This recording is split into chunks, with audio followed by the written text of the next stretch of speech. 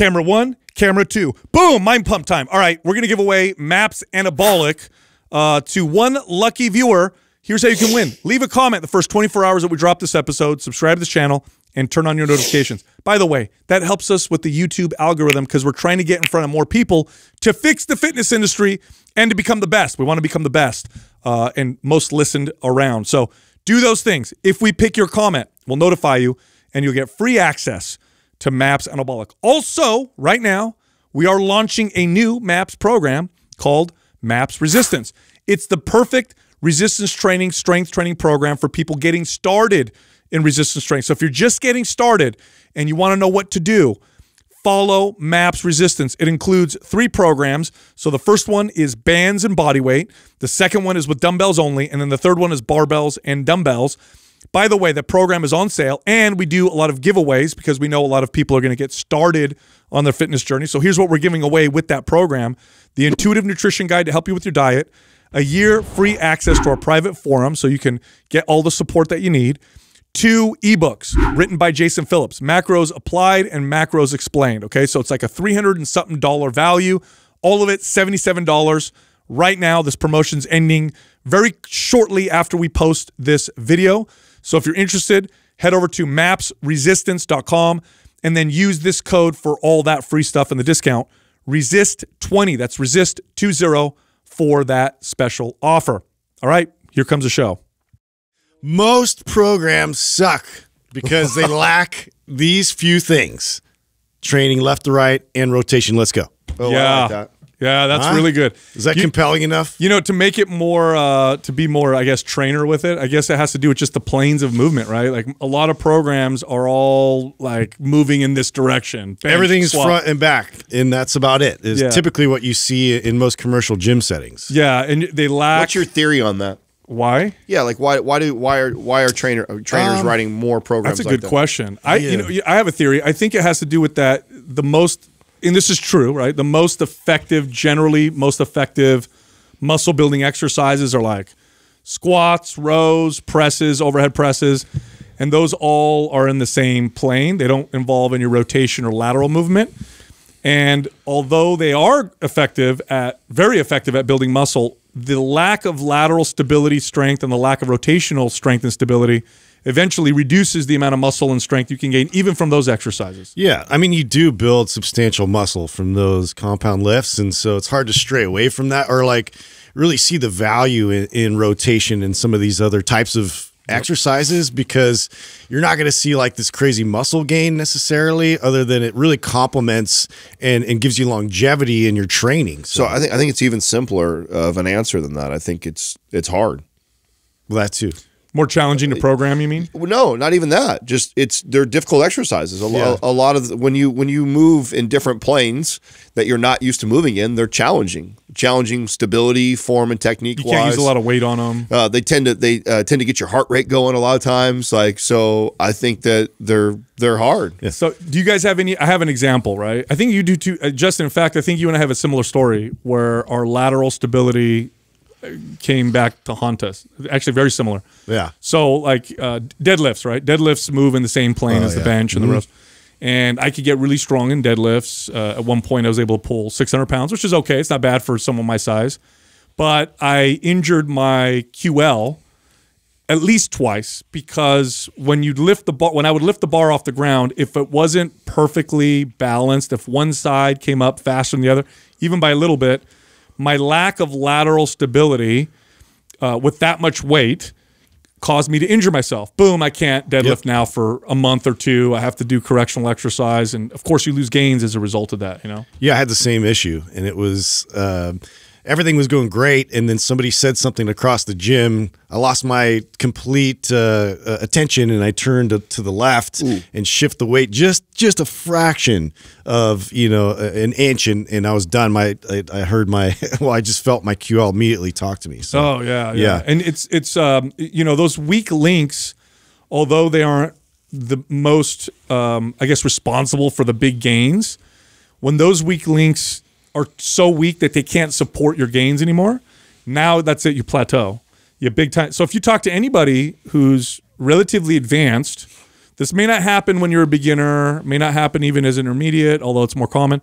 But once you start to get advanced, ask somebody who's at that level, what's the #1 thing that prevents you from making gains now? They'll tell you injury and pain. It's always, those are all the top things. Well, plus I see a lot of that sort of stereotype of the muscle-bound guy that just doesn't really move well, is really stiff and rigid. I see that a lot when like you look at their programming and you see them just constantly in that sagittal plane. Everything is very much controlled to where you take them outside of that, it's like they can't even really wipe their ass. Yeah, it's like, what do you do? Yeah. Do you guys have any favorite rotational and lateral exercises that you like to incorporate? Rotational stuff. We mentioned this on a recent podcast. So for me, that was the big one. So I didn't really do a lot of rotational movements for my shoulders and didn't really realize how much that would carry over into like my bench and any upper body exercise for that matter, overhead press, rowing, all that, when I had good rotational strength in my shoulders. So doing the clubs and the mace swings were huge for me, big time. I mean, and that was why I think I liked it so much, was I started to see a carryover into the bench and movements like that I just felt more strong. I felt stronger and more stable going right into the lift, where in the past I'd have to do all these kind of get perfectly in the groove. Yeah, I had to get right in the groove. I do all these warm-up sets. I had all these like kind of priming movements that I would try and do to get myself in the optimal position to actually be able to get after a bench. Where when I started incorporating more of the clubs and mace just into the routine, I could get right into it, and I felt in like this great position to bench right away. So that was a big one for me. What for me was so I always incorporated some form of rotation, mainly because it was all aesthetic, because I liked having developed obliques. So I would do. So that wasn't a huge issue, although it still was, because it wasn't really proportional. But you know when I noticed a huge difference was when I started to prime with like lateral tube walking, like such a silly movement. And all of a sudden I could squat so much better and stronger. And then it was too obvious. I'm like, okay, I need to do lateral stuff. So I started practicing Cossack squats, where I step out, which I'm terrible still to this day, but better than I was. And then lateral sled drags, which those are great. Huge difference in my squats. Yeah, well, addressing sort of that QL issue, I started to get back into windmills and, bent presses and things like that to really try to address the issue and get strong with that, especially thoracic rotation with my upper back was, a consideration. I didn't really have much rotation there, so that really helped a lot, like keep me nice and sturdy going back into deadlifts and some of those. You know what I would love to see you try, because I haven't seen you do it yet. And I stole this from the Squat University guys, was the assisted McGill planes. Oh, I did that once. Did you? Yeah, I did that once. I tell you what, my range of motion on that's terrible. Yeah, absolutely terrible. Yeah, no, I think the fact that you're assisted, like obviously doing McGill planes would be great, but those are challenging for a lot of people. So being able to hold the bar and assist, you could really. So you know what I noticed when I did it? I only did it once. After you talked about it a while ago. Yeah, and I actually tried it the next day. And what I noticed, and this is a hallmark of poor connection, is even with my arms getting me into position, I felt disconnected. Once I went past a certain point. That's crazy. Which, again, you train people better than you train yourself. I should have been doing that ever since.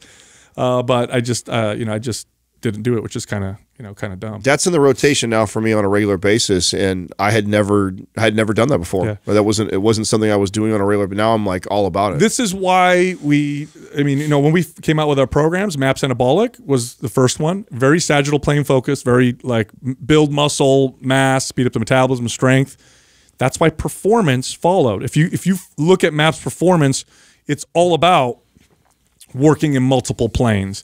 That's why it's such a complementary program to follow post, and that's why staying in one program, no matter how well written it is, eventually you'll start to get weaknesses, because it's first of all, what makes a program effective is also what creates its weakness, right? So you have a very effective program for a specific targeted goal. That means that there's other things that you're not focused on, because if you focus on everything at once, you don't get a lot of any of them. You get a little bit of everything. So any great program's always going to have weaknesses because of that. That's why it's so good to go from, focus to another focus, because then you become more well-rounded. You avoid injury. You're ultimately, in the long term, you build more muscle, get better results, you know, all that stuff. Yeah, you So- keep going, man. Yeah. That's the point. All right, so I wanted to bring up something interesting because I know we've been talking more, Adam, about the business side of the stuff that we do and the potential opportunities. Yeah. Bro, I didn't even know this. Look, literally, directly across from you, there's a $1 million potential that we have been missing completely. Wait a minute. What? Completely. You look at, like, this machine right Yeah, here? absolutely. Yeah. So I read this article. Vessel? I read this article. I'm like, dude, this is such a fallback. I know where he's going with this. Yeah, I Only have read no the idea notes. where Did you you're read going this with already? I'm glad you're using me as an example, but please tell the audience what you're about Where to are you going with this? All right, so describe over here. So, reality star. As soon as I read this, I'm like, dude, we could crush this. Reality star Stephanie Mateo. So she was on TLC's 90 Day Fiance. Ready for this? Okay. She's selling her farts in a jar. wait a minute. Hold on a second. $500 a pop. Shut your face. Wait, Okay. Nobody's really buying that, jar? right? No, hold on a second. Hold on a second. how big are these jars? Hold on, hold on a second. I know, right? You know what I mean? Justin, I like where your I head's at. just You're wanna- thinking Hey, shipping listen. cost already, right? Trying to keep that down. Yeah. Hey, I'm so- like, I could produce more volume. same price. Same I won't price. beat Yeah, that I market. got you. You get a gallon bottle. No, listen to this. I'm like wholesaler over here. So trip off this, dude. She's selling farts in a jar for $500 a pop in a month. $100,000. No way. Yes, dude. Come on. That's what she did. Where's this demand? Like, who are these guys? $100,000 It's gotta be guys. she made in a month selling her farts. In a jar.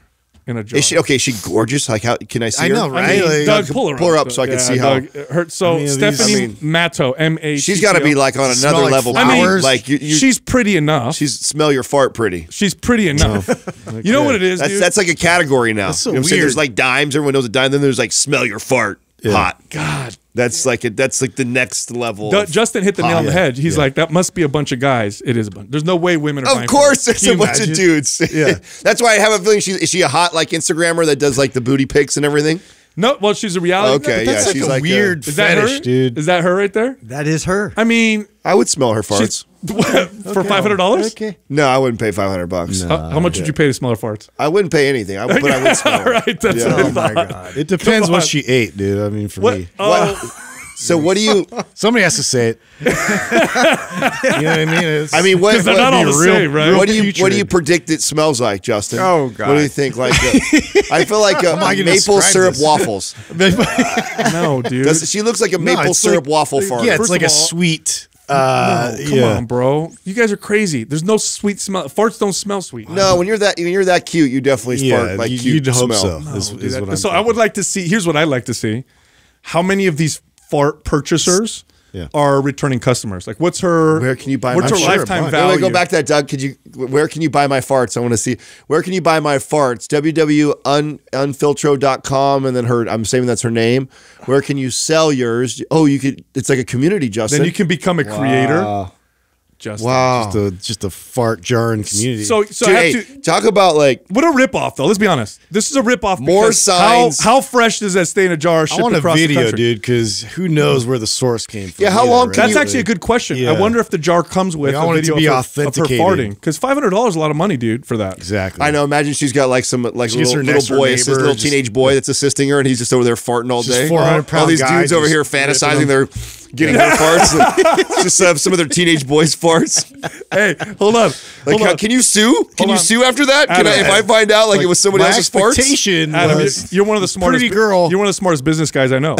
Immediately, what I think is there's a scaling problem with this business, I know. right? If she's selling farts, she can only fart so much. Well, that's the answer. So she's going to have a That's bunch right. of. That's the end. Yeah, how I mean, did it she is sell that many scalable, but you're going to jars? be a little shady. You know what I'm saying? You got to get some teenage boys working underneath you on high protein, just that are just ripping them all Yeah, day for you. Yeah, and you're just Yeah. paying a minimum wage. So, just serious question though Bottle here. some Craig Okay, serious Capersos. question. That's real. Because as a kid, Real powerful stuff. When I was a kid, my best friend's older brother used to pin us down, and he would fart in a cup and he'd throw it in our face. And that absolutely works big time. yeah, that's See, I look at it as a joke too, right? You know, like you could buy that and like be like, oh, it's a nice gift for flower, and you open it and it's So my question, where I'm getting at with demons this, in your is, face. does it stay in there? Like, does it? I mean, it's got to be vacuum sealed or whatever. no. or would it leak out? I would think it would leak out I somehow. don't think it's going to stay. Or would I the think smell would it go away after a while? Of course. Yeah, it only would hold for so long, right? You're not going to keep it in there that long. Well, how? What do you mean? Why not? I mean, come on, science guy. What happens here? Is it? It's I like, mean, what do you call osmosis? you're right. I have with no the air? idea. Yeah, like what? I mean, It what like makes diffuses. my dog has farted in the house before where it is lingered for like 15 minutes. So, Yeah. and that's open air. So if it was trapped, I would think that would be Yeah. a pack of Well, punch. I would- You bottle that, you might kill somebody. So I'm thinking that she would have to either A, it's novelty, funny, oh, her bare butt was on this, I'll buy it, or she does something to it so that it does. Because what if I wonder if these guys open it and it smells like nothing? Are they sad? Are they like, oh man? Well, I it's got like a ball. like the invisible art your guy who fetish. sold for You're like $1 gonna be million all- dollars. So is this a sign? Yes, that- I just is said- this a sign this of the economic bubble? Yes, this is definitely Somebody made $100,000 a month selling their you can farts. make money on anything, you guys. Hey, in the future, when the economic get more crash, watch creative. this. Economic crash is coming, right? Yeah. Just worse than 08. And then people are going to look back and be like, oh, the signs were all there. Yeah, you think? This is a tipping point, right? How did here, people dude. not know this was going to happen? There was somebody selling their farts and made $100,000. Pretty funny. Anyway, It's the same thing as NFTs. let's get into some science. So this is kind of cool, right? So Adam and I had a discussion this morning. And you ever get information and then you look back and you go, oh, that makes sense. This is I was right. Explains I think that's everything. what you're This going makes a to. lot of sense. So I noticed like for a little while there, Adam was a little edgy. Oh, I right thought we were word? talking about something else. No, I thought you were going to talk about the IQ thing. no, we'll get there too. Adam was a little bit edgy for a little while there, but it's like, all right, whatever. We're all Listen, We Linda. like to say Like, what's moody. Hey, listen. No, I haven't told these guys. I was starting to tell Sal. This is actually crazy. Actually, No, this is actually really interesting. So Yeah, it is. Friday, I had my call with Dr. Todd. Right. So they Regenerative Sports Yeah, they Medicine. follow after you've been doing it as long as we have. I think it's every 3 months or so that we. yeah, they do regular checkups, blood work, all that. Yeah, stuff. when you first get started, you do regular, and then you start to extend it. I think 3 months. So we had like my 3-month checkup, and he goes over my blood panels. Well, anyways, we were talking business first, and we were just going back and forth. And he was asking how I was feeling. I said, "Oh man, I actually feel really good. Energy, libido, all that stuff's good." I said, "But I have noticed some weird stuff with my joints." I'm like, I took like a week off of lifting, and normally when I do that, any sort of inflammation or achiness that I'm dealing with, it completely gets rid of it. And then when I come back, it normally takes a while before I notice it again. And I said, so I did that, and in my diet, I'm lower calorie right now, which also helps with that. And I said I was doing real lightweight when I came back, and right away both my elbows were on fire. They were bothering me like crazy, and I felt it the next 2 days after that workout, and I wasn't even lifting heavy. I said, so that's the only thing I have. And I was actually asking him questions about because before when I was doing my own hormone therapy, I was taking things like EQ, which is like a veterinary drug and stuff. But I was known as the chemical name. I was telling him that was there anything to that? Because when I used to take that, my joints felt amazing. He said, well, absolutely. He goes, but what you're experiencing is exactly what I want to talk to you about. So I said, what do you mean? He goes, oh, your estrogen's in the floor. And he goes, and the number 1 and number 2 side effects is the achy joints and then irritability. Hey, This is 2 hours Nailed after it. Sal and I had just got into it on yeah, Friday. dude. This Like, is after him and I got that big so ass I argument. start laughing right away. I go, well, that Send him that right I after. go, it was literally 2 hours. It was Friday when we got into it, right? And we got into it. It was a Yeah. pretty heated one, right? And yeah. and I have my call, and he's I did like, text you a love text. Me and Adam. Doug did. hugged after that. We're gonna you be guys all right. hugged over We're it? gonna be all right. They get into these tiffs. It's gonna be fine. I sucked Doug into that one that time. I wasn't letting Doug out of it. Doug, fucking say something. Yeah, Doug's all, I don't want to see. You got my back, Doug. Fucking speak up, Doug. I can see your face right now. No, I don't want to. You know what though? I mean, the truth be told, that's why I love you guys so much. It doesn't matter. First of all, everybody goes through stuff, so who knows, right? I could tell something was off with you. It's not like it was a major thing. I don't know what was going on. That's fine. I've gone through stuff. Everybody has. But what I love about us is we don't take shit personal. So it may get heated, but it's left. It's done. We get back to work. It's not like I leave and I'm like, oh my God, what's going to, I think to myself. And actually, I reached out to Adam and I told him I appreciate that we can do that. Yeah. And then get right back to work. And I also didn't want to say, hey man, I noticed you're a little off. It seems kind of invalidating. It's like telling you, asking your girl she's on her period when she's on. It never works. It backfires every time. Backfires every time. I have some science behind this. But no, this is a great topic because a lot of people. This is why we chose to work. Well, with yeah. Let me explain. Let me medicine. finish explaining what. So we find out. Okay, so. I'm very sensitive to gynecomastia, right? Because I've had it in the past, and if as soon as I start taking testosterone, one of the first things I notice is I get the sensitivity and it starts to come back. So one of the things that they have me on is the Arimidex, or what's the anastrozole? I think is the chemical name. Yeah, whatever, right? So they have basically an estrogen blocker, right? So what it does is it prevents the conversion of testosterone to estrogen. Right. So it reduces estrogen. Right. So I take that 24 hours. I take 1 milligram of that 24 hours after I take my testosterone. Sometimes I'll take another one 48 hours if I still feel a little sensitive, but that's the most I take. And I guess I'm just ultra sensitive to it, that it works really well, but it works so well that it completely slams my estrogen down. And I didn't know that. And I was telling him, like, there's times where sometimes I will take 2 because I feel like I'm sensitive or something, and I always get paranoid about that. So I take another one right away. And he goes, yeah, the problem with that is your body responds and your estrogen drops all the way down, and then you're going to feel the symptoms that you're feeling, which was Is this where the term testy comes from? I don't know. I don't think so. He's a bit testy today because it's your estrogen that's really causing it. What dicks now? Anytime Adam says something, we're gonna be like, "Is your somebody give him some estrogen?" Yeah. I mean, I was actually really happy and excited. This is one of my favorite parts about. I mean, in the past, I've done all this stuff on my own, and I don't know, and I honestly, I would have attributed the achy joints and stuff to something to do with lifting and diet, which was right away what I did myself. Right away, I adjusted that, thinking that was the issue, and then and some mobility stuff I was doing too. Well, that's a testament to you being a health person. Right, you're going to look at lifestyle choices first. Right. Yeah. So right away I went that direction, and it still wasn't helping. It was bothering me a little bit. I couldn't get to the bottom of it. So I felt so relieved when I expressed that to him, and he goes, "It completely makes sense because your estrogen." So how are they adjusting this for you? So the first thing is that he wants me to take 2 weeks off of the Arimidex or whatever, right? Okay. So I'm off of that for 2 weeks. Another potential thing that we can do is nandrolone, which is like Deca. So I guess that also helps with the joint stuff. Yeah, yeah. So with that, it also helps with the estrogen being converted, because it converts a little bit more to estrogen. Yeah, yeah. I forget. He explained me the mechanism and how it works. I didn't completely. So they work with testosterone, and they work with the 2 prescribed anabolics, Anavar and nandrolone, depending on the individual and what they're looking for. Of course, you have to have all the blood work, which I like because they're not afraid, right? There's such a stigma around even testosterone. Yeah. That one of the first places we talked to way back, they were so afraid to go above 100 milligrams for a guy, oh no, and then they'd move you up 10 milligrams, which is ridiculous, especially if your symptoms are still there.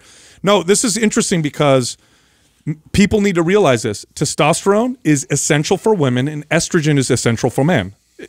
Now, lower doses, different amounts, but it's essential.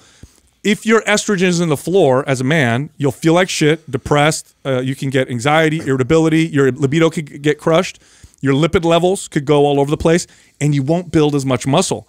In fact, with cattle, when they inject cattle with hormones to bulk them up, which are all testosterone derivatives, they will also give them estrogen, because they won't gain as much muscle if it's just the testosterone derivative. Yeah, you need to balance it a bit. You have to balance it. And this is why it's so important that you work with a clinic that knows their shit, because with the testing, you got to make sure you're in the right balance, and people are so different, because if you're not, then you can run into problems, And to be honest, I flaked on them like 2 weeks before, because that's when I was supposed to have my appointment.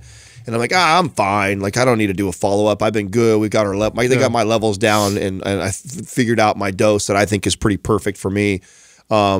But I wasn't even connecting the joint stuff, and I actually wasn't even thinking about the irritability thing. I mean, I'm sure Katrina and you can testify to that. We have a separate text thread. Yeah, that wasn't really on the radar until he said, like, those are the 1 and 2. And I thought, well, I did just get into it with Sal 2 hours ago.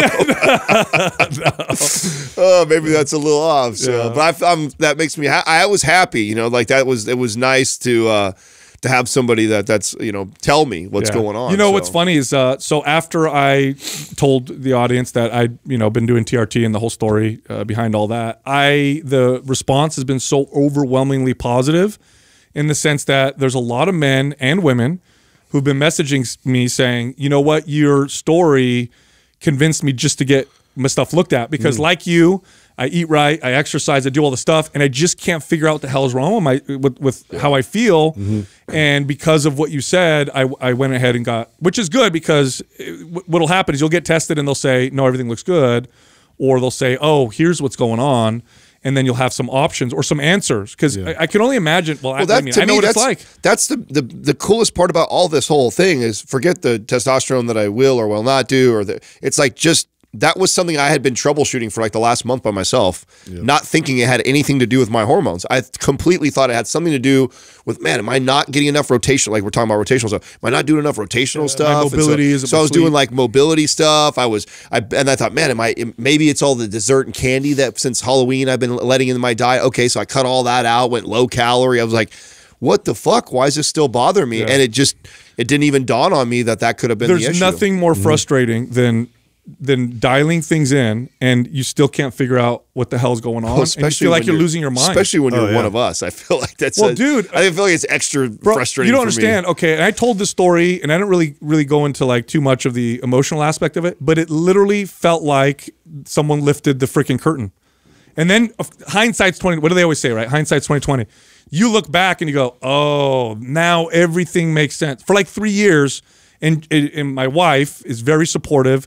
And she must have heard me say this 1,000 times. I'd go up to her and I'd say, I just don't feel like myself. It's so weird. Like, it's just not. And she'd be like, you look great and this and that. I'd be like, yeah, but it's just, something's off and I don't know what the hell's wrong and, this and that. And so it's just one of those things. Find the right place. And if you're interested in going to where we recommend, it's mphormones.com, which is, the place you want to go. Yeah, it's filling up these days. Yeah. So, all right. So, Adam, you had something you wanted to bring up? I do. I have some on the topics of interesting is so already the first sexual harassment case, I believe, has been filed for the Metaverse. So explain this. I saw you say you brought this up a little bit. I shouldn't laugh, right? Because sexual on, harassment dude, is not a funny thing, but this is a little comical to me. Your virtual avatar got sexually harassed. That's exactly what went down. So I forgot the got groped or something like that. Yeah. What? But I mean, it's like I think I heard one of you say the whole Grand Theft Auto thing. It's like, yeah.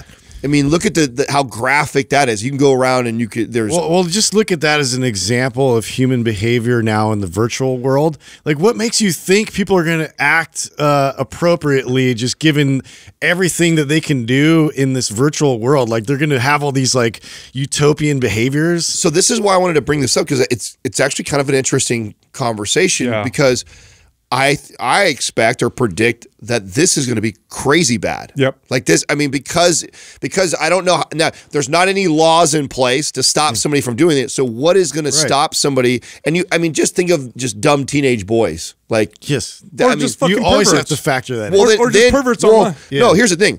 There's always going to be those people. Yeah. And now they can get away with it because there's no laws to stop them doing it. And then in addition to that, you have funny teenagers who like, there's no laws against me doing it. So I'm going to fuck with people all the time.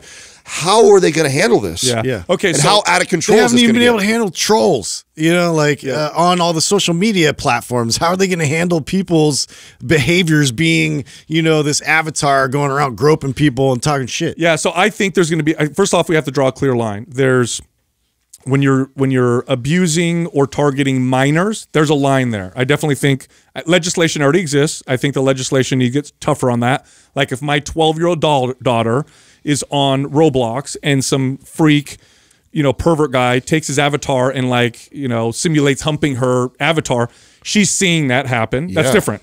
So I think there's a line there. But let's say you're an adult. Yeah, but let's talk about that line though. How do you police that? Yep. You police it by saying nothing sexual, nothing violent, no harassment, has to get immediately no curse reported, words. but it's still going to happen. Right. So I think that's where that line has to draw. Now, adults. Here's what I think with adults. And now here's what's interesting, by the way. People in the metaverse, they murder each other all the time. Nobody gives a shit. So I could walk up to you and throw you off a cliff. Ha, ha, ha. Right. But now if I touch your fake butt, you're going to sue me? Isn't that kind of interesting with human behavior? Like what's considered okay and not okay? That's in the what metaverse? I'm saying. It's going to be this weird, like gray area on how do you navigate this and how, I mean, and the platforms are going to have to. They're going to have to see that, oh, people are dropping off. I think it's going to be so overwhelming they won't be able to. Or they're going to be, imagine the predicament Twitter and Instagram and Facebook are in right now with trying to police what they think is right and what's wrong.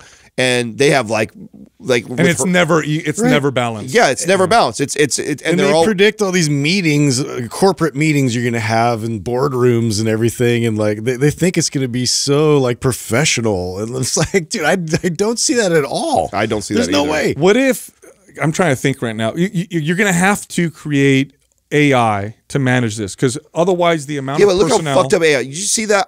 You guys know that I'm shadow banned and blocked for fucking 3 months. What? Yeah, like 3 why? months. Welcome to the club, dude. Yeah, but what was the? So the only thing I could think of, because everyone has been DMing me since this weekend saying that I couldn't find your name. I thought you were going to catch up to my. I couldn't even watch the video. So you can still find. Okay, so if you go on the main Mind Pump Media IG, there's a little. Where the icons are, there's like a post, story, and then there's a little play button. You can go to that play button. It's saved in there, so you can go back and it's on the Mind Pump page. Yeah, you can go. You can go watch it. But I was trying to do it on my story, and I think because I announced it as weed, wine, wife talk or whatever, and because weed was in the talk, that I think that's the only thing that makes sense to me, because I don't have any controversial shit that I'm posting on my story like Sal is. Yeah. So there's no reason why I would have been blocked for that. The only thing I could think of is because I was promoting smoking weed. Yeah. Wow. That's exactly what it is. What the fuck? Yeah. There's so many people that do way worse stuff on there. Now, here's what's annoying about it all. Look, Instagram is a private organization. They could do it. Here's why they put themselves in hot water, is that they are not, they don't seem to be fair with how they apply it. For example, you could say on there, and people have, white men are racist. That's totally fine. Death to Israel. Totally fine. Weed, wine, and wife. You're shadow banned. Yeah. Very straight. And so it just annoys Well, it's me also that annoying, they're too, that there's no, like, I'm guessing that's what it is. I don't even know for sure. Like, there's. What if everybody that's connected to me now is getting shadow banned? Yeah. Sorry, guys. I'm next. Well, I wonder if there is some sort of part of the algorithm, though, because you've been shadow bound, and then people that are closely associated with you, I don't know, like that are, I'm sure there's got to be some sort of. There's a theory that's going around that the algorithm looks at the pages that you follow, even if you don't do anything, and then when you follow certain pages, you're under a different level of scrutiny. So if you follow, let's say, controversial meme pages, there's a ton of them, or you follow certain political opinion pages, which it's obvious some political opinions are heavily scrutinized while others aren't. It's so biased. Yes. It's crazy. It puts you in a category, and then you're, and then they watch you more. But here's the thing. Nobody knows. And I think that the only way that the social media companies are going to get out of this is if they make it super, super transparent. If they say specifically, here's the things, and that's it. So what happened as a result with the whole fact check with Facebook, how they had to admit that it's just opinion in court? Yeah. I saw that. What does that mean in terms of their fact checking people and like how, they're screwed. All of them are screwed. Right. The second they started editing their stuff, there's going to be people who are going to say it's not fair. When you edit stuff, you are no longer protected the same way phone companies are, right? So phone companies are protected under law where, let's say I call Justin through the phone and him and I plan a bank robbery. AT&T is not liable for that because they're not editing. They're not like acting like a newspaper or magazine. They're just a service. Social media actively edits, which now is going to open them up for legislation and lawsuit. And so the era of this open market, free, whatever social media is, it's over. There's no way. I predict we're going to see. We still haven't seen what the final layout will look like of social media, which I think it's going to look like just like the news cycle, right? Yep. Where you have super left and right. Yep. Yeah. So I think it's only a matter of time before the red, Facebook or the red Twitter. So far, it's all left. Yeah. There's like, and then the ones like a Parler that kind of came out, got squashed, and then this whole thing with Trump trying to create one is now, like, in the defense though of these guys, right? So I heard the guys on the All In podcast. One of them knows Jack Dorsey. Yeah. Right? He's the Twitter guy really well.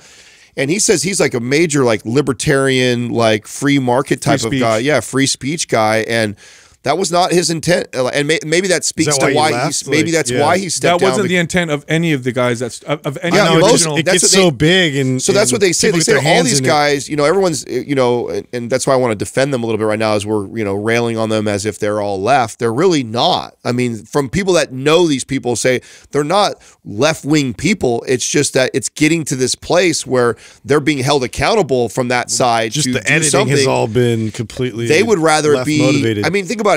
It made sense. That was the goal. The goal literally was to make that. First of all, the internet to decentralize everything. Yes, and the internet's a perfect example of open anarchy. Like it self-organized itself. But in all these original people that are the innovators, Jack Dorsey and, you know, what's his name from Facebook and all these, they were the innovators. They were the first ones, and they were all pro that way. The problem is you have now 30,000 employees, so now they have a say. Right. Who knows where they stand?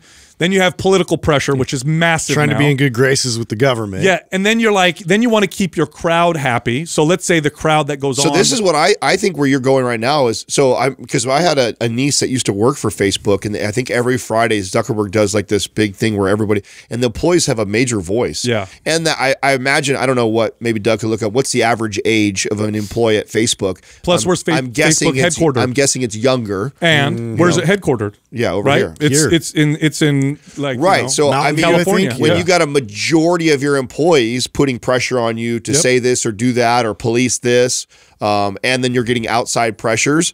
I mean, it just sucks, dude. I'm not saying that they're evil. I know nobody wants to feel sorry for billionaires, but I mean, it would suck if this was like my baby. Like, imagine this. Look at the median employee of Facebook's 28.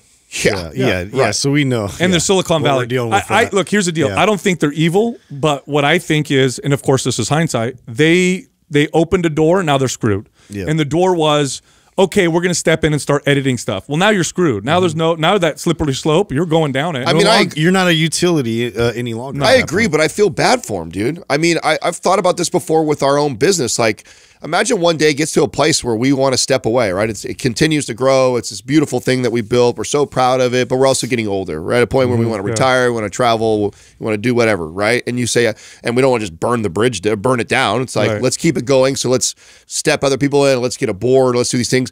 And then you start having the outside influence of people deciding what the content looks like. Or let's say we did like a Joe Rogan move where we still are the face of it, but then we sell the advertising, and then they start telling us what we should say for the brands. Yeah. I mean, you cannot say weight loss because it's not inclusive. Yeah, what I saw too with, and again, I always bring us back to Star Wars somehow, but like George Lucas. How are you going to connect this? Because, dude, he sold everything connects to Star Wars. It does, you guys. I'm telling you, he's got a good point. I guarantee. Yeah, no, because it just got away. Like after he sold it to Disney, like they had all these other people involved who have different narratives and different things they want to inject into the storyline, and create something that has like hits all these sort of points and is socially relevant and all that, and it started to compete with the actual storyline in the canon. So. Yeah. So here's the deal, and this is going to be true for anybody or any company who values this open market of ideas. When you value open market ideas, that you're going to open the door for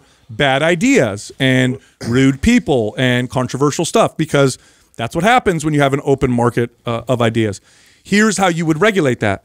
The responsibility is not on the person holding the platform, because the people putting out the opinions are the public and the consumer.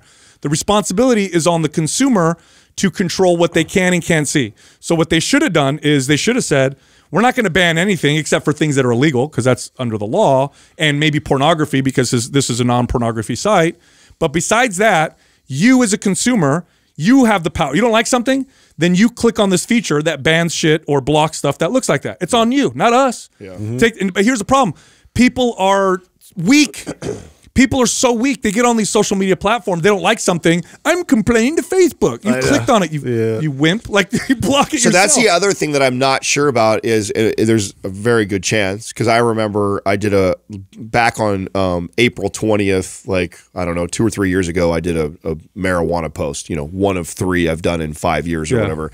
And I got a bunch of heat from people that, that I'm promoting smoking or whatever like that. And I'm like, what could have happened is maybe it's not the algorithm from Instagram, maybe I had a fucking couple people that complain. Yeah, that complain. Who the hell follows you at this point, though, Adam? You know, who doesn't know that? It doesn't matter, dude. Like you know how it is. Like even as well of a job as I think we've done of getting rid of all the fucking. They complain to Instagram. Been just a random person, right? And I wouldn't be surprised if there's something in the algorithm that, hey, if 5 or more people complain about the same thing. Well, no, that for sure is there. Yeah. Right. Remember Lane? What happened to Lane? Yeah. He had a bunch of, because he's aggressive when he goes after like fake diet people and diet pills and stuff like that. But he's really aggressive about it.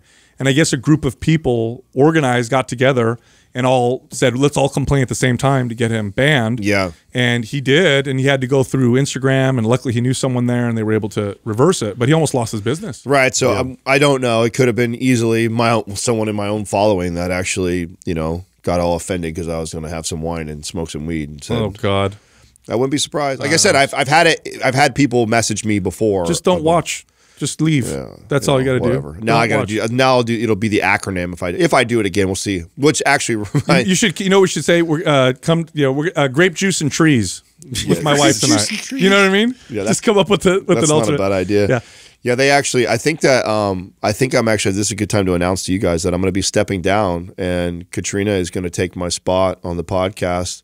Apparently, she's in more demand than I am. And more people want to hear from her and talk to her. So it might be better for her to work here. I think I'm going to be a stay-at-home dad. Actually, I've always wanted to. Shut your face. I might follow suit of that. Right? Sounds kind of cool. Shut your face. Big movement right now. Yeah. Stay-at-home dads. Yeah. Hell no. That shit's hell hard. Podcast. I don't want to do that. It's funny. This weekend I was with hanging out with Jessica, and when I'm off on the weekend, she's so like, sit down, I'll do that, I'll do this. No, you don't do anything. And I said, honey, and this was like I guess I said the best thing in the world to her, but I said to her, honey, I'm not working today. It's a weekend, but that doesn't mean that I'm off. We're still running the household. And I said, when is your day off? And she looked at me like, and then we had sex. So. It worked really well. No. All joking aside, that job is hard as shit because you don't have off days, right? Like I'm not off, and I can just do whatever I want. So I said, no, I'm off work, but I don't mean I'm off. I still, I'm part of the family. Man, you are really trying to score some points right now, aren't you? It's true though. It's true. I wanted to say that publicly to get more points. No, hey, I got to tell you something, Adam. This is hilarious. Got me moist. So you know how you always talk about your family having issues with the fact that you don't put shoes on your son? Yeah. Okay. So we went to my parents' house. I've been waiting for this, by the way. Okay. Quietly waiting for when this moment happens for you. So we went to my parents' house because my sister, who's a photographer, and she does a great job, by the way, she wanted to take pictures of my parents and all their grandkids, right? So my parents have, let's see, 7 grandkids right now, early 60s. So they already have a lot of grandkids. And then she also invited my great-grandparents to take pictures. So she took these incredible pictures. So we're all there, right? So first Jessica shows up because I had to go pick up my older kids. And I get there and my grandma looks at me and she goes, if you put shoes on your son, she's telling me in Sicilian, and my grandmother's 80, she's in her mid-80s. If you put shoes on your son, he'll walk much earlier. And Jessica gives me a look and I'm like, uh-oh, she's already said something to Jessica.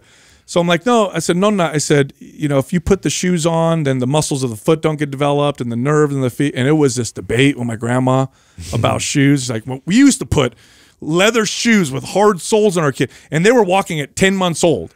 He should be walking like, oh man, what am I doing? I'm gonna go back and forth with my grandma. I can't debate my grandma. I didn't realize how much shit I was gonna get up with that. I just didn't think that anyone really paid attention to that. And boy, did I struggle with that. So many people. Actually, I would say I had more issues with the shoes than I did the sugar.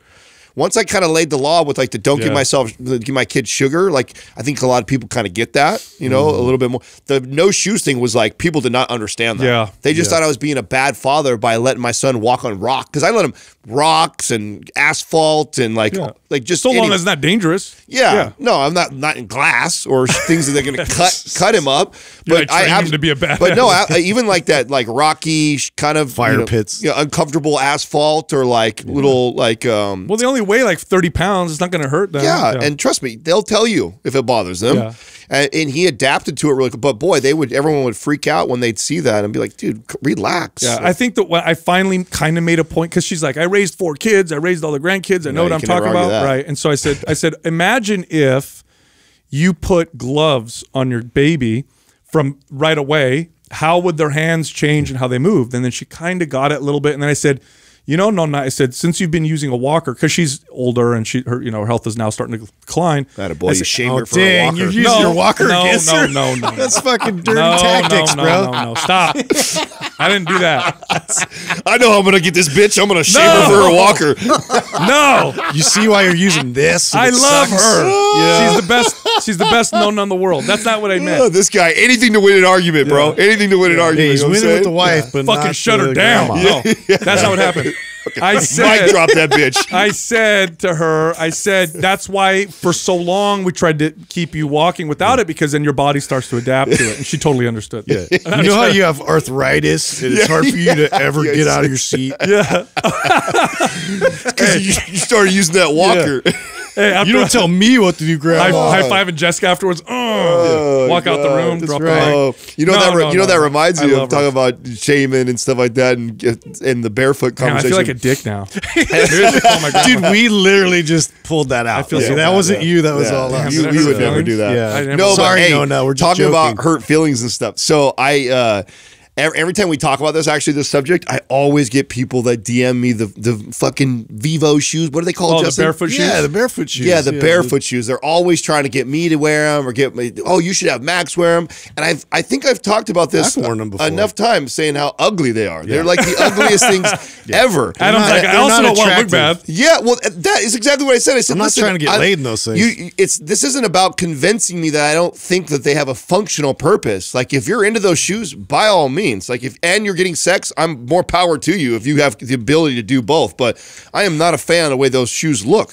And the shoes stay on when we bang. well, I'm a shoe guy, so I'm into those things. So I'm not gonna just I'm not that functional. Like, I'll just take my shoes off and walk around barefoot for a while and train barefoot and get it. I don't need to wear ugly ass fucking finger shoes. Hey, speaking of looking good, so you did that video or whatever, that story with your wife. So Jessica and I get on there and we start watching. By the way, you guys are adorable. It's like great stories, and she's talking about how she met you and all that stuff. And Jessica's like, Adam's skin looks really good. I'm like, I know. Even through the video. I know. And I was telling her, and so she's using Caldera 2 now. Oh, you got her on it? Yes. And she, by the way, we ran out, so don't take whatever bottle they sent. I actually haven't got Katrina to use it yet. So you know what's great about it though too? This is I've been wearing it like Courtney loves the way it smells. Like, because I used to wear some aftershave or whatever, but that always like gets her head to turn. Does she like this one or the cream? That one. Okay, that's funny because Katrina doesn't like this one. She likes the smell. She likes the Oh, other that reminds me, Doug. I knew I had a follow-up commercial for Caldera. We mentioned the order? The order We was messed wrong. up. Did you see that? Yes, we messed up. Yeah, so It's that What do you first. mean? So you do the cream first, No, then that? you or- do that this first. first. And then you do the moisturizer. Yeah, and so somebody like school because the oil is what protects. what's that called? An esthetician? Yes. Is that right? Yes. Like an esthetician got on there and like totally. I got fucking- the same DMs. You We got- totally yeah. listen.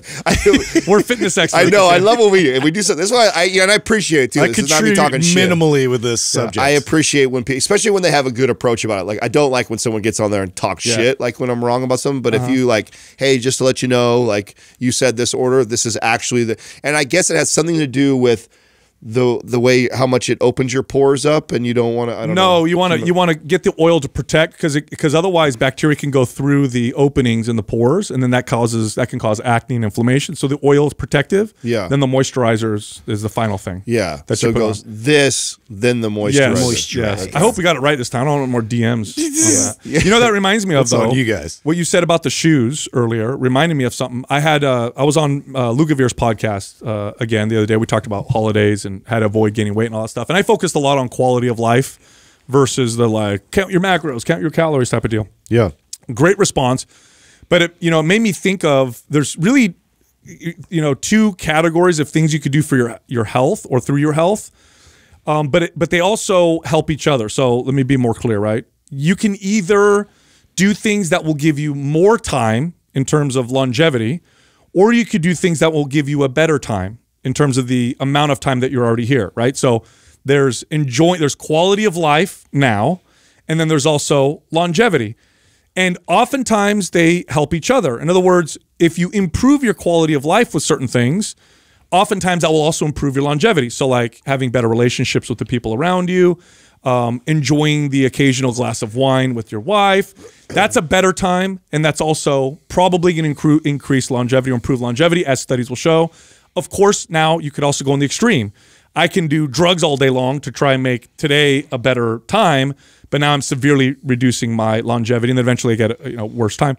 I could also do things to really impact my longevity, like severely restrict my calories, right? Low calories have been shown in animal studies to improve or increase someone's longevity, but it's so low calorie that you're going to feel tired, you're not going to have as much strength, libido is going to drop, so then your quality goes down. So it's important to consider both. So the shoes reminding me of that, Adam, because yeah, you could wear barefoot shoes, which would give you more functional ability in your feet, but you're having a worse time now because you look like shit. And your wife's not. And it really is. It's just that. It's. And I think I have to like explain. We'll never get sponsored by them anyway. Dude, the Minimus is cool though. It doesn't have those little like toe attachments. I mean, I'm a shoe guy, so I'm like I'm into the way shoes look over them being functional. Just it is what it is. You know what I'm saying? And I openly admit that. So it's not like. And so when guys try and convince me that I should wear these shoes, like you're just stop. Like quit wasting your time in my DMs. I'm not going to wear those shoes. Nor am I going to put them on my son either. I don't want him to get beat up at school. So it's just that simple. He's like a big kid. He ain't gonna get beat up. And it's also, by the way, if he's running around barefoot 90% of the time, and the only time he puts on some sneakers, you're right. That's not a big deal. That's what we do. We're like 90-10 with the baby. All right, because you brought this up, I have to say it because people are going to be like, close the loop. You mentioned the IQ point drop. Oh yeah. Okay, so I'm going to say this real quick, right? So they just did a study, or they did a study relatively recently that showed that babies born during the pandemic are registering with about a 22-point lower IQ. That's a lot, right? Dude. That's devastating. That's a lot. That's devastating. It's insane. A massive point drop. So what they're showing is that these babies are developing slower, speaking less. They're basically missing milestones, and they're equating it to this through testing about 20-point drop in IQ. That means if you have a decent IQ at 100, you're at 80, which now you're getting to borderline not doing so well. What's the age range? These are babies born during the pandemic. And they think it has to do with the fact that the babies were isolated. So much of young children's brain development and IQ is related to being around other kids, being around other people, reading social development, reading faces. Well, at least we slowed the curve, right? Though. Yeah. God damn it. Dude. You know what? I'm going to use it. I'm going to use an example before, because otherwise I'll go on a rant. I'm going to go use an example. You have to get up, dude. I could get an infection on my finger, and I could cut my finger off, which means the infection's gone. But at what cost? Okay. The treatment cannot be worse than the disease. And what these policies are doing is all they're counting are COVID deaths. That's it. They're infections and deaths. They don't consider anything else. What are we seeing now? By the way, go back on our podcast. We said this exact thing. So if you think I'm full of shit, yeah, I'll prove you wrong. We said this exactly.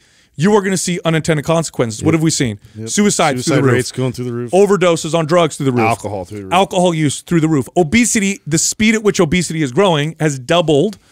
We also haven't seen yet the devastating Anxiety, economic depression. impacts, because the wealthy did fine. Everybody below that aren't doing so well. A lot of small businesses have been destroyed. Decimated small business. And that causes deaths. That causes diseases.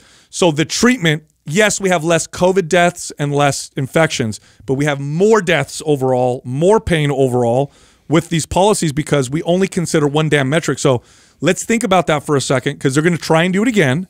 And you want to keep putting your kid in school where they're looking at faces with masks.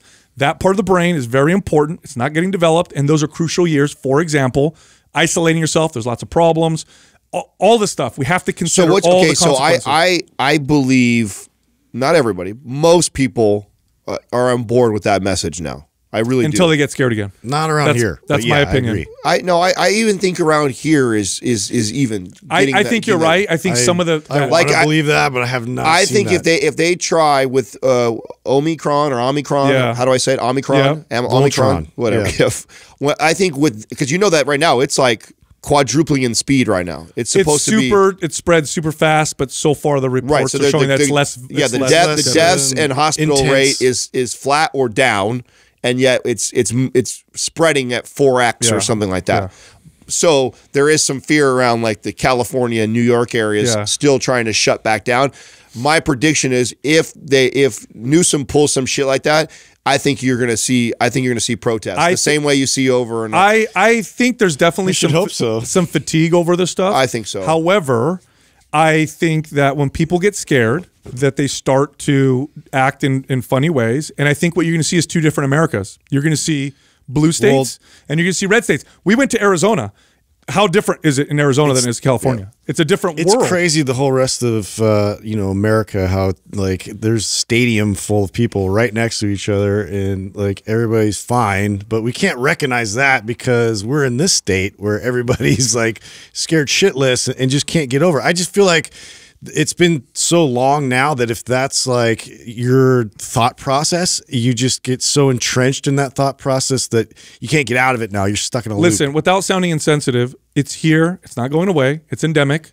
We have to accept it. We cannot keep doing what we did before because listen, not only did all those other unintended consequences happen, we literally printed 90% of every dollar ever created over that period. Don't even go there. That's a whole other we haven't even seen the consequences of that. But here's what's going to happen. They're going to beat the fear drum because this is what gets people to agree. It's coming. So I don't disagree with that. And we obviously, being in California, we'll see California and New York will lead the way in being morons. Okay, but I predict this time, if they do that, if they even do, which they could very well be, I think that you're going to see protests like we have never seen yet. I hope not here at least, right? I hope people are going to be like, listen, I get it. I'm going to take my own, I'm going to do it myself. But what you guys are, these laws are just causing lots of problems. Look, I'm going to tell you right now. I'm going to read one thing for you. Still yet no conversations about treatment, just the vaccine. Yeah, and I'm going to read one thing to you that's going to highlight the fear drum. It's already started. The beating of the drum, right? This is from the whitehouse.gov website. So this is the official White House website. We are intent on not letting Omicron disrupt work and school for the vaccinated. You've done the right thing, and we will get through this.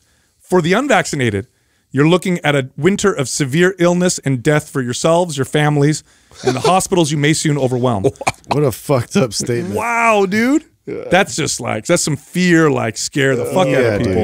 And that's from the White House, which is kind of crazy. So expect the fear. The fear gets people to do what the politicians want, and make no mistake, if you want to look back at the bills that we spent with all the money, dig through them, and you will see a good 90% of that money went to special interests and stuff and friends. So this is kind of what happens. So I have faith in my people. Yeah, we're not gonna stand for this bullshit. I hope so. Hey, look, I hope you're enjoying this episode. Real quick, at the beginning of the episode, you heard us talking about testosterone replacement therapy or hormone replacement therapy for men and for women.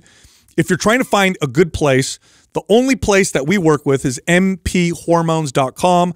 They are regenerative sport, health and sport medicine. They're the best. They're the best in the industry. They're not afraid to prescribe testosterone to men and women at appropriate doses to give them the best results. So if you want to improve the quality of your life, I've had a great experience. I've now been using TRT. I talked about this on the show an episode or two ago. The improvement in the quality of life for me was tremendous. And this is what we hear from a lot of people who supplement with testosterone to get their levels up in the high normal range. So if you're interested, again, it's mphormones.com. All right, enjoy the rest of the show. First question is from Nick Hibino. How often should I switch up my lifting exercise for max gains? Oh, this is actually a really good question because there's like a bell curve with this, right? So if you switch too soon, then what happens is you lose the ability to get good at an exercise and really reap its benefits. And there's a different learning curve for each exercise, like barbell curls. You start to master them very quickly. A barbell squat, much longer. And through that mastery process, once you get to a point where you can really push weight and have good stability, then you really see a lot of gains. And that can take a while, so you'll want to stick to that exercise for a while. But if you do an exercise too long without switching things up, risk of injury goes up, plateaus can start to happen. So it's kind of different from exercise to exercise and program to program. So it's a hard one to answer. Well, do you guys have some general, because that's a great point, right? So what you'll see when I'm doing my own programming, right, if I'm not following something specifically, I will keep things like the, barbell back squat or standard, barbell overhead press and deadlift in my routine for sometimes months before I phase it out or transition to it. And normally what I do is I just interrupt it with some like, multi-planar lunges or Cossack squats or Bulgarian split squats, and then I'll be right back at it just to make sure that I'm kind of addressing everything. But I'll keep a movement like that in my programming for months with just, like I said, a little bit of intermittent. Now, if I was just doing, easy curl bicep curls, shit, I ain't doing that more than maybe 4 workouts in a row. Yeah. 4 workouts in a row and I'm out of it. I'm already transitioning into something different. Yeah, I think those higher skill ones, like they're always going to make it in the rotation. The only thing that's going to change a lot is either the tempo,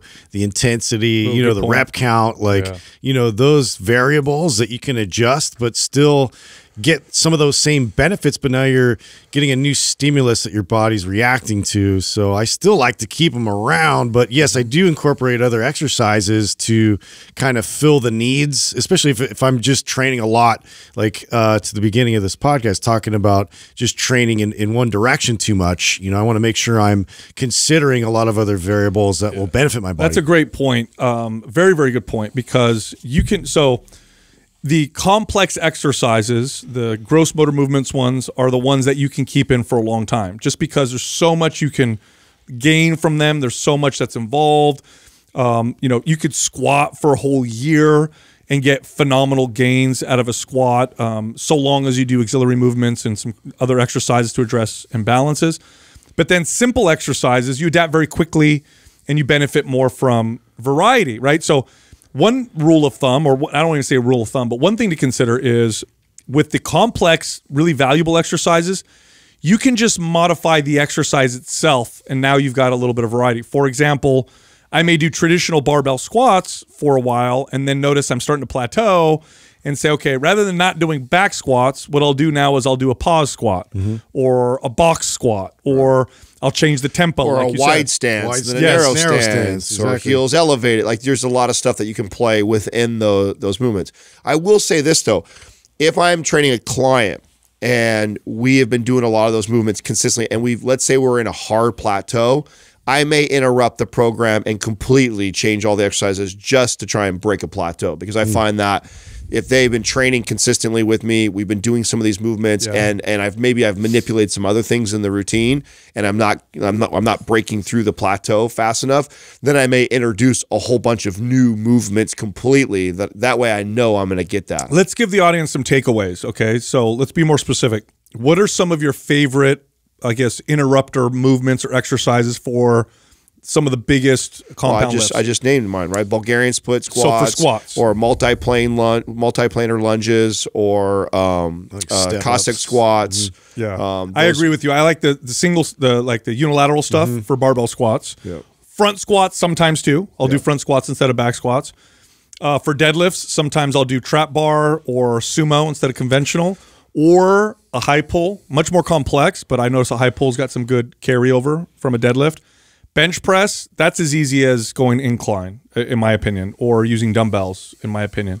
And then overhead press, I'll go from barbell to behind the neck barbell to dumbbell press, or to an Arnold press, or even like I saw you doing today, bottoms up press. Yeah, bottoms up press. Yeah, I like to do stuff like that to really address like stability issues. If I feel like I'm plateauing or coming close to it, I like to challenge instability. I like to challenge, rotational movements, and always constantly looking at that, especially pressing, because your shoulder is so complex in its abilities to move, and so to be able to take it through full range of motion and then challenge it along those ranges of motion is very crucial for me. Squatting, you could just place the bar in a different loading position. I like, Zercher squats for that, which, are great. It's totally challenges you in a different way. And so you just got to think, other instances that you'll get, good benefit from it as well, but a totally different stimulus. And that interruption looks like, what did you guys say, 2 to 4 weeks now? You have that, you're doing that new movement in replace of it, and then you bring it back? I'll do exactly. At least like 3 weeks. Yeah, exactly like that. So like 4. Although I did do unilateral for about 3 months, but my circumstance was different. I was noticing there's exceptions to the rule. Pain. Where you I was getting pain, and it wasn't going away. And then I noticed here's a good thing to keep in mind. when you change to a new movement, that's especially from like a bilateral to unilateral, and you notice a huge discrepancy between the two sides, probably sticking there a little longer. Yeah. No, I agree with that. And I want to add the single leg deadlift to your good one. alternatives for deadlifting. That's one of my favorite when I'm going to stop barbell deadlifting for a while, is to go into the single leg deadlift with dumbbells for a while before I go back. Next question is from Ava Fit. Are unilateral movements more beneficial than bilateral movements? Oh, nice follow-up question. I know, right? No, they're just different, and they have their own value. So bilateral movements bilateral means 2 legs, 2 arms. Unilateral means 1 arm, 1 leg at a time. Bilateral movements allow you to push more weight, generate more, central nervous system force. You're going to build bigger gains in strength. Unilateral is great for stability. It's good for creating balance, preventing imbalances that can develop from bilateral. Stay in one for too long and you start to see problems. Unilateral stuff, you're just not going to build as much strength, power, and muscle if you only stay there. And then bilateral, you start to develop imbalances. So I'm going to go out on a limb and actually challenge it a little bit, saying that I do think that unilateral movements do have more benefits for something specific like just health and longevity. There's no doubt bilateral movements, so both feet, both arms, are going to build the most amount of muscle, which in turn could also burn the most body fat. So aesthetic goals, you got to have both in there, and I think that bilateral you cannot neglect. But if someone was just, I just want to feel good, move well, be healthy, longevity goal, there's a lot of value to unilateral. If you were to only do unilateral training, and there's a lot of coaches and trainers that live by that philosophy. You know what the downside of that is that you can't get as strong. Well, no, not just that. But when I train, like when you train the average person that's deconditioned, unilateral is a step above bilateral in a lot of exercise. Like I'm gonna take someone who's deconditioned, maybe they're like 60. I'm not doing very many unilateral exercises because they even lack the stability to do bilateral well. So to jump them to unilateral, especially for lower body exercise, maybe unless I'm on a machine, is going to be really hard. So, I would go unilateral, but I used to have to start with bilateral, especially with older clients. It's an interesting argument because I've heard this from strength coaches on both ends of the spectrum. Yeah. Like a Mike Boyle will claim it's more beneficial for athletes to train in unilateral work specifically because the longevity aspect to it, but you get strong and stable and in a position that is more translatable towards what you're doing, either on the ice or on the field, or you're just more you're more apt to be in a split stance or out wide or rotating and being able to drive and get explosive forces and be able to stabilize in those forces is almost at a higher priority in his argument. Right? Well, and to his argument, and he makes a great case on this. I mean, most sports require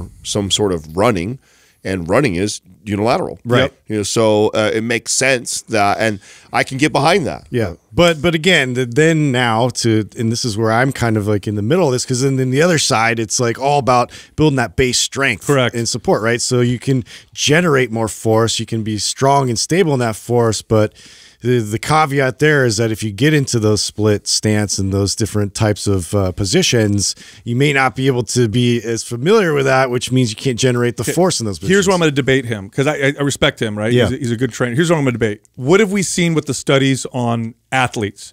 When they're young, they're better off doing a wide range of sports. Yes. And then when they get older, it's better to be more specific. Now, we used to think if you take a little kid and you want them to be a great soccer player, just have them play soccer. Just specialize the whole time. Studies now show that the kid who plays soccer, basketball, football, and gymnastics will be better at soccer later on than the kid that just did soccer, because they built a wider range. They can problem solve with their body a lot more effectively. Yes. And so it's like, again, you could be good in one direction so far, but then again, there's repetitive stress injuries as a result. You get good at it, but at the same time, you don't have the ability to problem solve outside of that confine. Yeah, so if I'm training a younger athlete, I'm going to go bilateral, general strength and power, and then move unilateral. As they get older, and this is how I used to train athletes anyway. Yeah. When I would train an older athlete, it was much more, my training was much more specific. If I'm training a 15-year-old, like I'm not doing super specific football resistance training if you play football. I'm just going to get you stronger generally. If I'm training a college football player, like at this point you're in college, you're doing good, you got the strength. Now we got to work on the more specific application. Yeah, I think building a base, a foundational base of strength and support is at the utmost importance to then venture out into, you know, these unilateral positions, which will benefit the whole. Well, I would just say, why wouldn't you incorporate both? Yeah, they 100%. great You know, it's tools. like, there's no reason it's to. such a silly debate to me. Well, because that's fitness for you, right? Yeah. This is. I mean, so we get questions like this. It's always a camp. Which is better? One or the other. This is. I hear this from these coaches say this is better. This coach is this better. The truth is, if the program that beats both of those is the one that incorporates both. That's why we exist, dude. Yeah, I think if it's for the average person listening and watching right now, they both have tremendous value, and if you don't incorporate both, you're going to miss out on something, and that it means you're not going to reach your full potential. So it's not a which is better.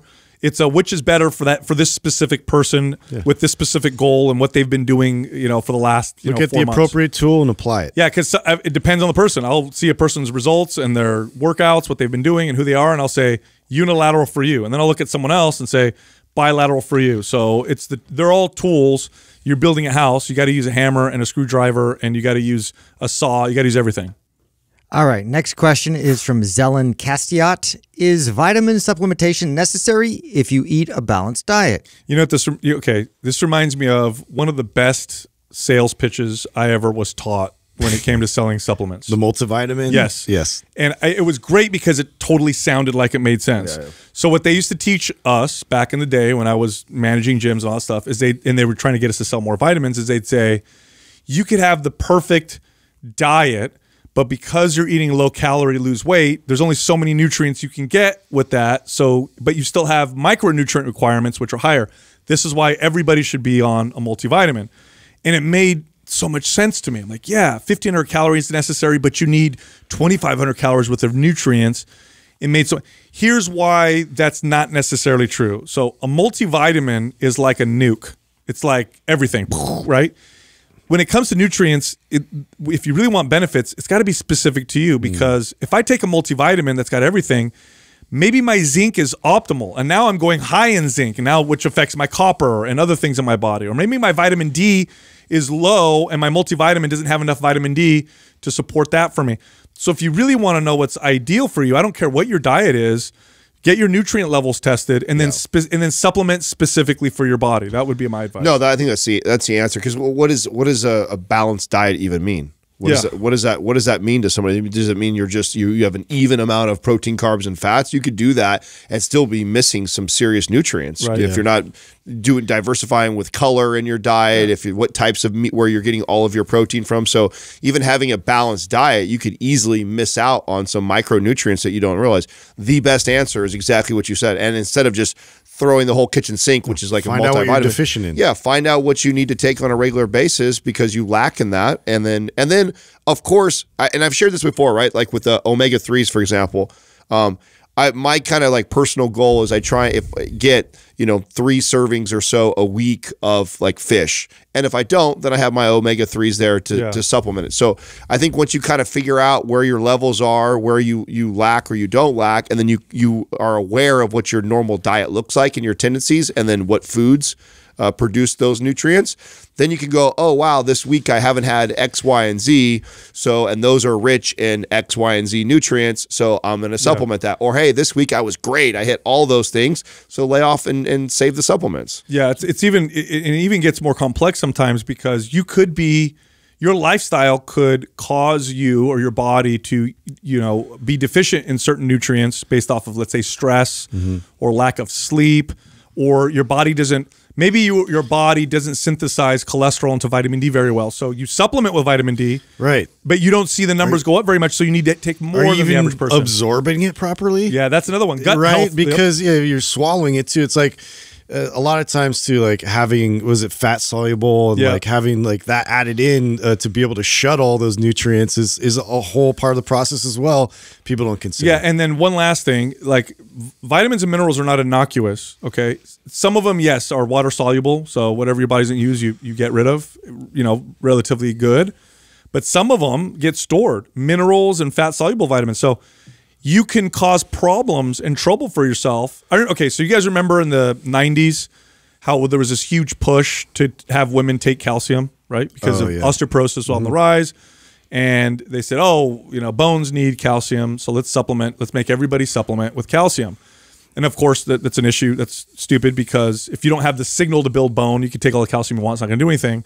Plus, you need vitamin D and other stuff. So anyway, they did this general like calcium. You know, take this for bone. And then you had all these people developing calcium deposits in their arteries, and there's issues with taking too much calcium because it was just this broad brushstroke. When if you don't know what you need, you don't just take everything. So that's, and it, by the way, if you have a deficiency and you take a vitamin or mineral to fill it and it works, life-changing. So I do want to say that as well. Sure. It can make a tremendous difference. Next question is from Lean Queen. What are some good qualities or red flags to look for in a nutritionist? Have you guys ever worked with a client who worked with a nutritionist that was just terrible? Yeah. Where you saw what they did and you're like, wow, Just I can't old school, like food pyramid. Oh, I've information. actually had pretty I've good had experiences with nutritionists. I haven't had to. I'm trying to think of a bad one. I had right one bad now. one. Most of them are pretty good. Most of them, I think, come from a behavioral point. I think that's a good. Those are the good ones. That's how you know you have a good one, right? When they're looking at addressing the behaviors around your eating versus just breaking down. Like if someone just breaks down what your body needs, macro and calorie wise, and then they prescribe a diet just based off of that, that's a red flag that they're probably not that good. Versus having a conversation around your eating patterns, the things you like, you don't like, and digging into why you eat these foods or why you gravitate to these certain things or why you tend to binge on like someone who's trying to talk to you about that versus just breaking down nutritionally what your body needs. That's your sign you're with a good one. I'm 100% agree with you. And they're a lot different now than they were 20 years ago. 20 years ago, they didn't talk about food intolerances. It was just allergies or no allergies. So someone had an intolerance to gluten. It was like, it wasn't something they even considered. It was less about the behavior and more about the, look at your calories and eat these foods and here's your meal plan type of deal. But now I'm seeing a lot more of the behavior stuff. So I think they're pretty good. Somebody who's an actual nutritionist is probably generally going to be better than the average fitness and health influencer that's going to recommend nutrition. So I want to make that point because I don't want people to be like, oh, I heard, some nutritionists aren't good, so I'm going to go with this Instagram influencer.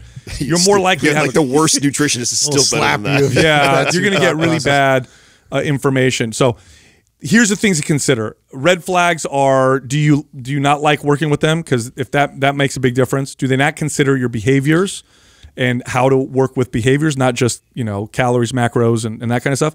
And do they not consider things like food intolerances, digestion, how your stool is, your heartburn, that kind of stuff? Those would be some of the red flags I would say. Are they not working into your lifestyle either? Like trying to present you with items and things that are just not even something you would even go out and buy. Yeah. Like I've had good nutritionists where they actually go shopping with them and they try and make it so it's not too far away from what they would normally eat with their families and all that. It's just, a bit tighter. It's a bit like more whole foods based. It's a little more of healthier options for them to pick and keep incorporating. So I just like when they work with the person's behavior versus like just trying to give them a plan and being super rigid about it. Yeah. Look, if you like our information, head over to mindpumpfree.com and check out all of our fitness and health guides.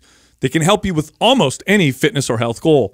You can also find all of us on Instagram, except for those of us who are a little shadow banned, but you can try.